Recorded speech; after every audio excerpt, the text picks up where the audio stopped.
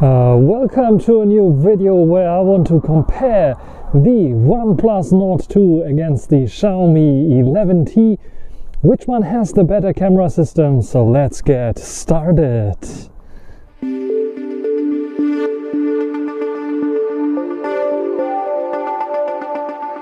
So, both devices feature high-class system made out of a triple lens setup on the back, 108 megapixel on the Xiaomi 11T, 8 megapixel ultra-wide and 5 megapixel telemacro.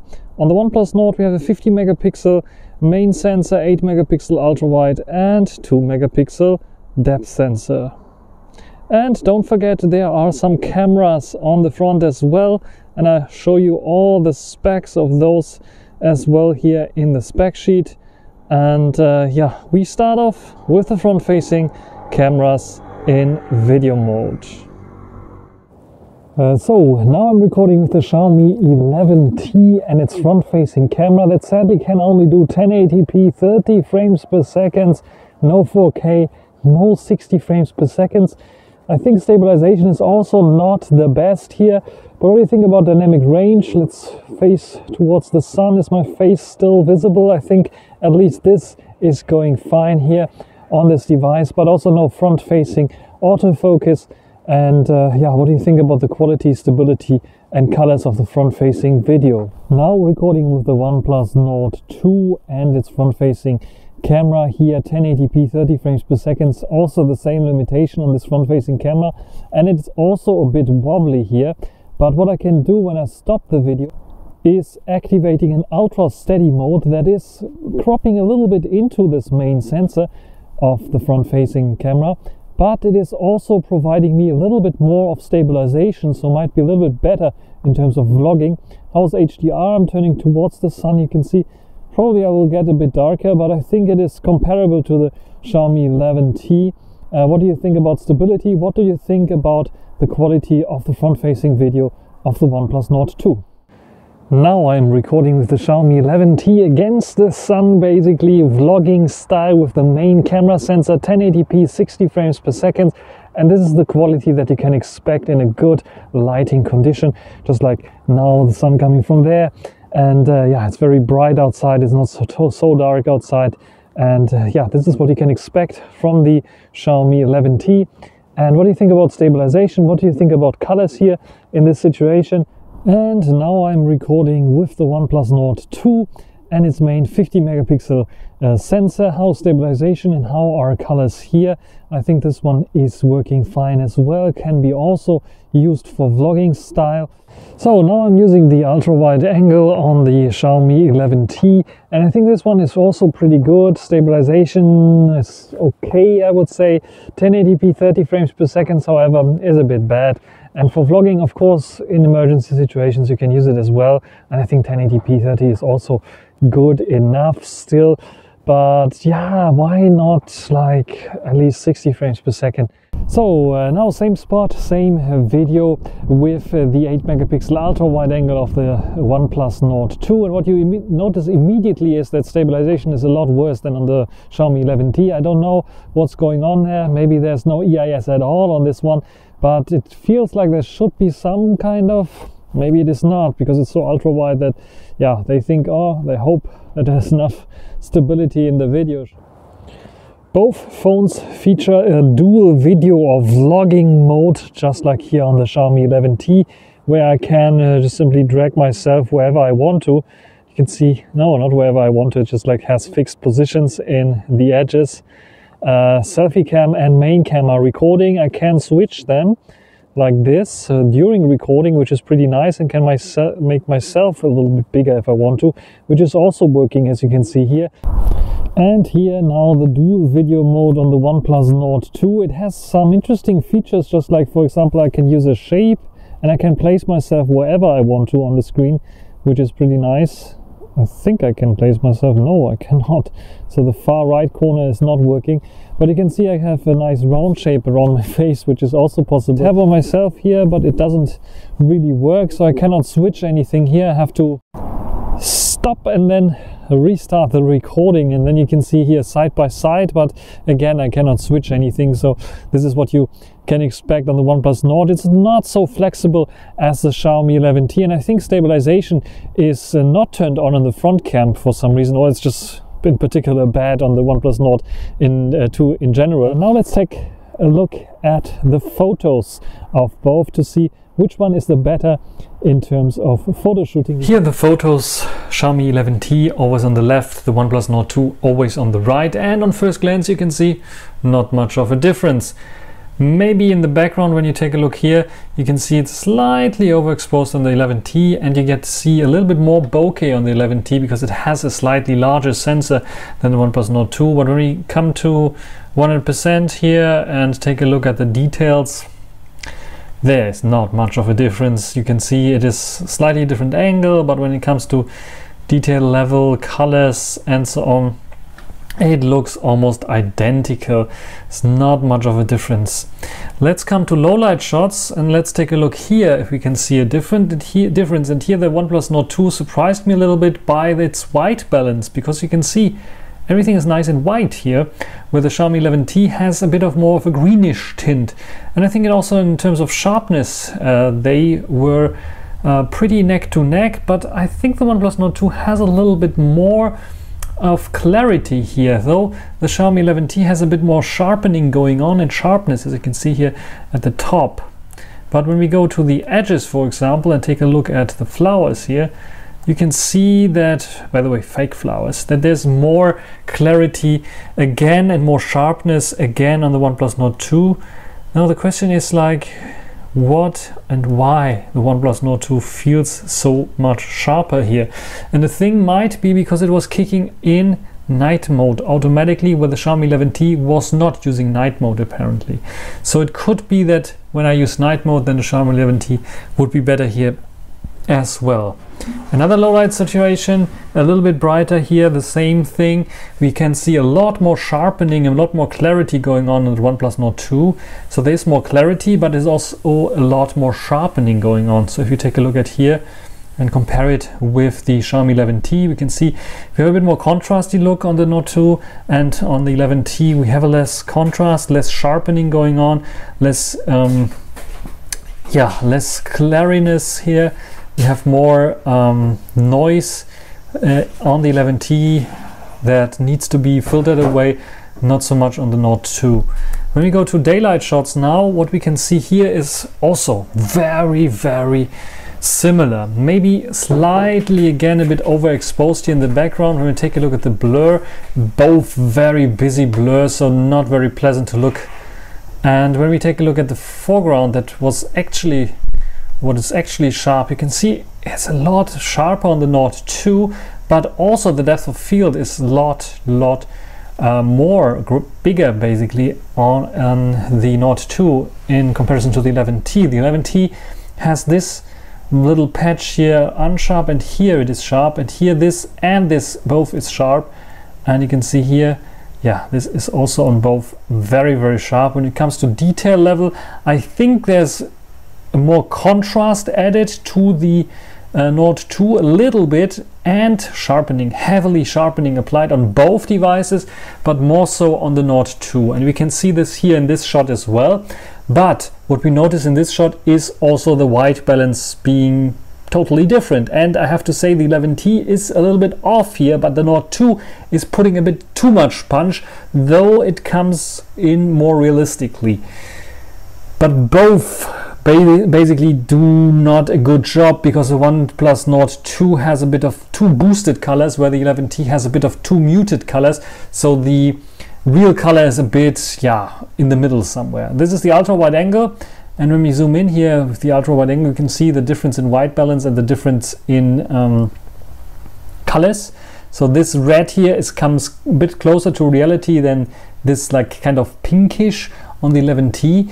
Which is not as pinkish as it is looking like here.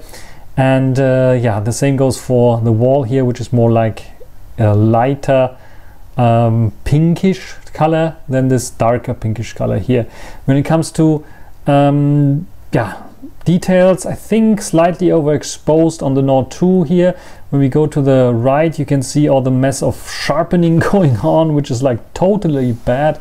The 11T looks a lot cleaner with this. There's also sharpening applied, but the Nord 2 is like too much, too heavy sharpening applied. And if I go even further, here you can see both are, you can see especially the sharpening and the boosted colors on the Nord 2, where it's a bit of muted on the 11T and a bit softer for sure. When we go to the one-time zoom here, same, you can see that not much of a difference in colors. You can see both are doing a good job there, maybe a slightly bit boosted on the Nord 2. Again, the 11T shows white balance that is a bit maybe slightly better, but still wrong. And the Nord 2 has too much boosted color, so in the middle somewhere there is the right color. When it comes to detail level, I think both are doing a good job here. I don't see much of a difference, I have to say, in this scenario. When you go here to this window, you can see a little bit of more sharpness and a bit unclear here on the Nord 2.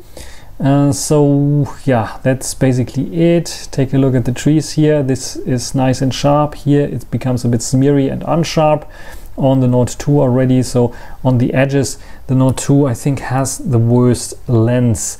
When we go to zoom shots, which is pretty interesting, let's take a look at here and take a look at here. Did you notice the colors here of the grass?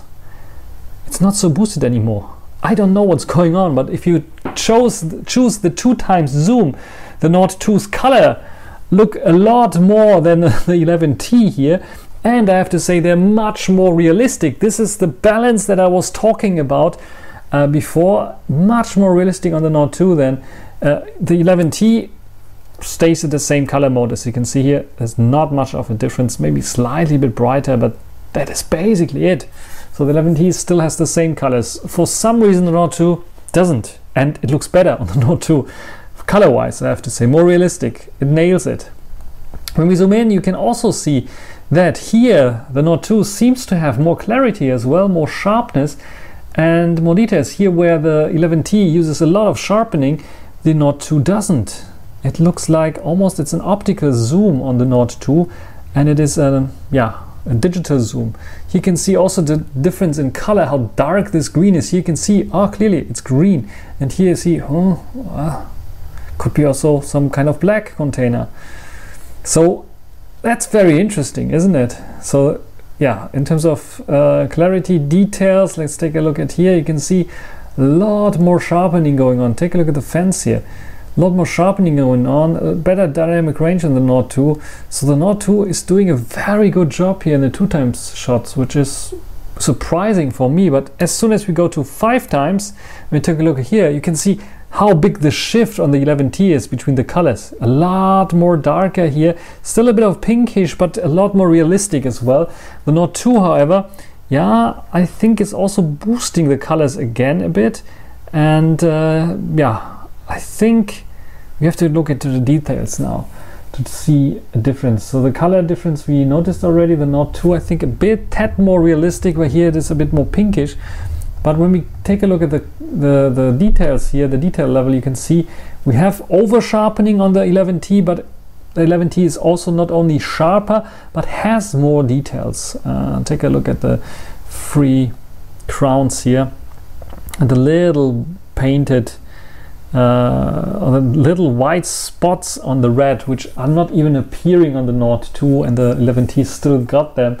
So the 11T has more details. The 108 megapixel sensor for zooming in, 5x cropping is really kicking in, and you can see the difference now in regards to the only 50 megapixel sensor on the Nord 2 for crop in. So here the details are better on the 11T, colors a little bit better on the Nord 2. When it comes to high dynamic range, do you see a difference here? I really had to check 2x, but it is really a different picture, so I don't see much of a difference there. Lens flare effect on both, though I think the 11T a little bit more, as you can see here. And when it comes to take a look at the detail level, you can see it looks a bit more sharper on the Nord 2. This is because there's heavy sharpening applied on the Nord 2, and this on the main lens. I don't know why, but take a look at this mess and compare it to this mess. Both messy, both bad in my opinion, because they do too much over sharpening, but the Nord 2 is doing a little bit more over sharpening, and you can see here, this is not like color missing, this is just the lens flare effect I was talking about. So this is shining here and creates this ghosting, which we don't have. We have like these two spots here at the ground, and we have here different color. We don't have this here, but we have therefore this haze there, I would say. Yeah, when it comes to like detail level, again, the Nord 2 appears sharper because it's using more sharpening applied. We take a look at slightly more boosted colors on the Nord 2, but it is very, very close, and the same goes for the ultra wide. If you take a look here, in terms of high dynamic range, both on the same level. It's just like the sharpening applied and details, and here you can clearly see lots and lots of sharpening applied on the Nord 2. It looks very bad, and it is already looking bad on the 11T, but the 11T has much more to play with than the Nord 2. Here I think the Nord 2 is a bit wider. Let's go to the other edge to see if I maybe screwed it up. I think I screwed it up a little bit. It's a bit brighter in the shadow area, so it's lifting up the shadows a little bit more. This is the only thing that I saw here. You can see it maybe here that the shadows are a bit darker than on the Nord 2, and we can see it later on as well. Here again, a puddle. I had to take a photo, and the only difference that we see here is like this decided to focus here on the grass at the beginning, and the 11T decided to focus on the background here. But you can see that now the white balance and the green of the grass is like matching identically. Some goes for with the color here, so not much of a difference here. Maybe slightly a bit more blue in the water here, and a bit more greenish here on the 11T, but it's really, really very close. And the next one also, again, shows a little issue on the OnePlus Nord 2 with, like not lens flares, it is like kind of this haze. It's like a lens flare, which I don't have on the 11T. I have like this two dots somewhere appearing, but like this stripe of haze appearing because of some sun. No, I don't have this on the 11T on the Nord 2. And yeah, when it comes to this, again, a bit more boosted colors on the Nord 2, both in terms of white balance, I think accurate. The boosted colors you can see also here on this stadium or firefighter training facility, a lot more boosted. When it comes to detail level, a lot more sharpening applied on the Nord 2. Take a look at the windows here. Yep, definitely the tree a lot softer here on the 11T and a lot sharper on the Nord 2. So there's sharpening applied heavily, but also it looks a bit clearer on the Nord 2. It could be sharpening, could be also different focus point, or simply because the 11T has like a more shallow depth of field than the Nord 2. Both doing a good job, but I like the 11T's photo a bit better because it's not boosting this green so much, which is looking unnatural on the Nord 2. Here another photo where we can see the same differences in the background when it comes to boosting colors. The 11T much more realistic. The Nord 2 is overdoing it with its color boosting. This is the close focusing distance with the main camera, both practically the same. I would say identical when it comes to zooming in. I think the autofocus point is slightly different, but I think here they are both sharp. Little bit softer maybe on the Nord 2, but doing both a good job. But then I can also go to the closest focusing distance with the main lens on the Nord 2. I try to capture the same kind of whatever is growing there. I think it's some kind of mushroom on the 11T. This is the first picture on the 11T in super macro mode, taken with a dedicated macro lens that the OnePlus Nord doesn't have, so it has to rely on the main lens. Here I think it can still compete a little bit. If I zoom in here 100%, you can see the 11T. The detail level is not there, but you can definitely see a little bit more. And in terms of white balance, I think also the 11T, first of all, not so much overexposure. Second of all, more details there. And on the 11T, I can get even closer up with the 5 megapixel zoom lens. Telezoom, is it telezoom? 5 megapixel macro lens. I can go even like this, which I simply can only do here by digitally cropping, and you can see the details are lost. So the OnePlus Nord clearly in macro mode loses against the 11T. And talking about max zoom range, I found a squirrel running around. The first picture taken with the 11T, try to capture it. Here you can see it's running like really straight up the tree. You can see it was too quick for me, so don't do action shots with the 11T and then 10 times zoom.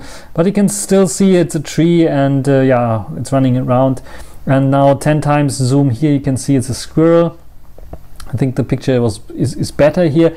But in terms of zoom capabilities, I think, it is hazy here all the time. The details are a bit lost here as well. So 10 times zoom, don't do it on both.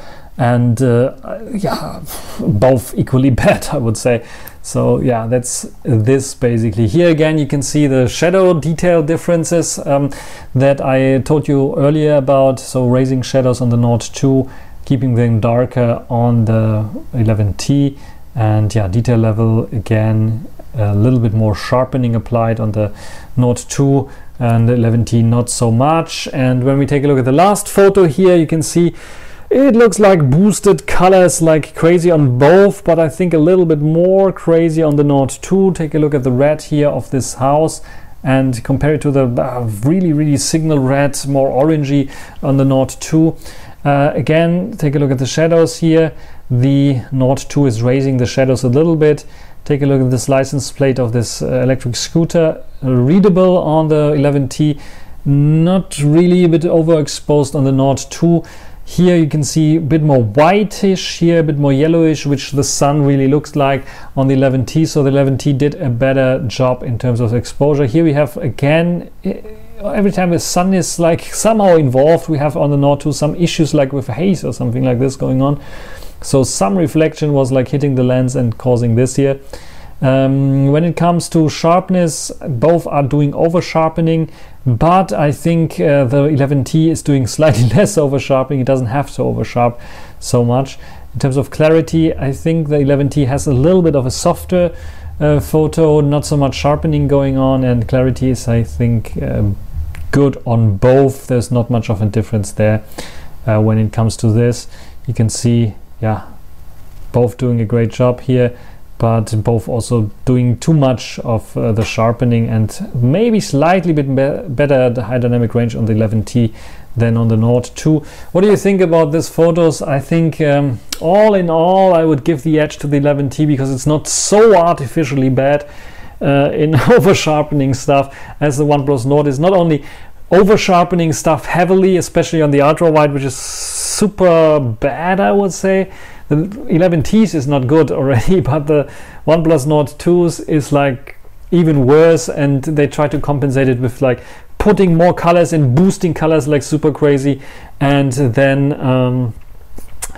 for some reason also having like a slider of over sharpening to the max. The only thing that I was surprised is was the 2x zoom that seemed to work better on the OnePlus Nord 2 than on the 11T, but as soon as you zoom in 5 times, then the 11T is the clear winner.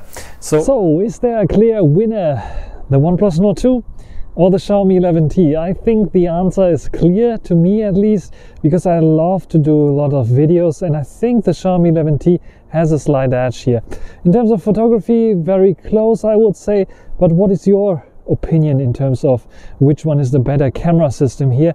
Then you have to also keep in mind the price differences here. The OnePlus Nord 2 you can get a lot cheaper now than the Xiaomi 11T, but if you are searching for this price category and think about spending maybe a little bit more money, then the Xiaomi 11T is a great device and the one that I would recommend personally. But what do you think? Write it down in the comment section. This is everything for this video comparison between the OnePlus Nord 2 and the Xiaomi 11T. Until the next time, bye.